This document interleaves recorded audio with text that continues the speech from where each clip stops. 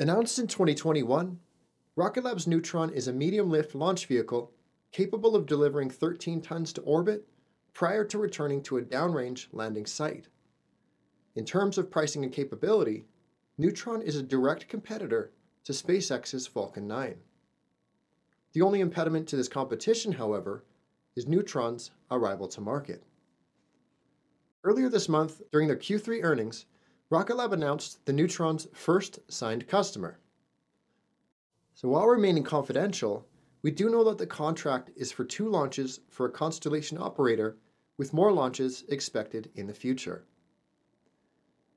So we know about Neutron's debut launch expected mid-2025, and we also know about these 2 recently signed launches, the first one expected in the second half of 2026 and the other in 2027. But what if I told you that there was also a 4th Neutron mission that was announced? Let's take a look. You still have plans to go to Venus?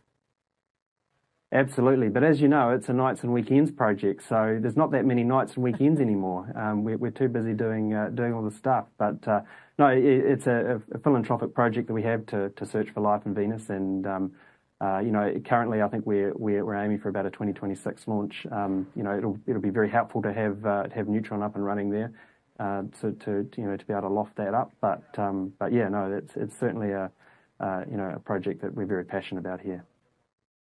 There was a mention in a recent podcast that this Venus mission was being considered to be moved from an Electron launching Rocket Lab's Explorer bus to a Neutron launching Rocket Lab's Pioneer bus. So Peter's commentary confirms that the Neutron will be used for this mission, though it's unclear if the SAT bus is also being changed. To zoom in on the expected launch window, we first need to look into the phenomenon known as the synodic period. The synodic period is the time it takes for 2 celestial objects, in this case Earth and Venus, to align in their same relative position in their orbits around the Sun. This period creates a specified window that a launch vehicle will need to take off in order to reach its destination.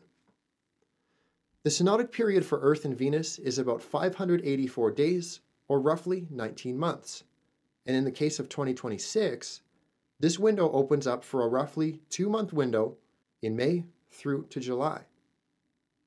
With 3 Neutron launches expected in 2026, we now know of 2. Looking ahead to additional launch contracts, let's double-click on a piece of information that was overshadowed during earnings that has some huge implications. Announced alongside earnings was an up to $8 million study contract with the U.S. Air Force to support the development of Neutron's Archimedes engine. This contract is mentioned as having a tie-in with the NSSL program, as it supports smooth integration of Neutron into the NSSL program to more efficiently and quickly provide for some of the nation's most critical missions. You might also remember a $24 million contract with the Space Force to develop Neutron's upper stage. This is the same Space Force that manages the NSSL program.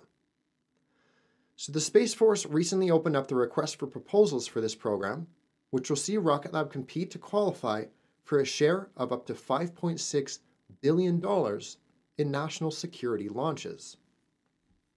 Now, of course, Rocket Lab aren't the only provider that will be bidding here, but if we're to assume that Rocket Lab will win even 10% of this $5.6 billion, that's $560 million, or roughly 10 to 11 launches between 2025 and 2029.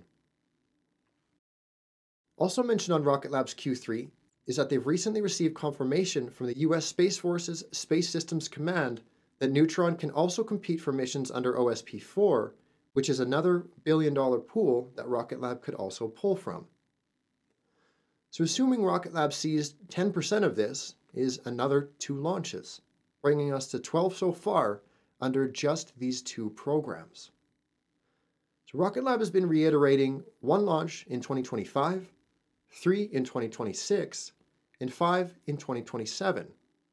And as far as what 2028 and onward look like, you can see by just 10% of these 2 programs alone, the demand for Neutron is not going to be an issue.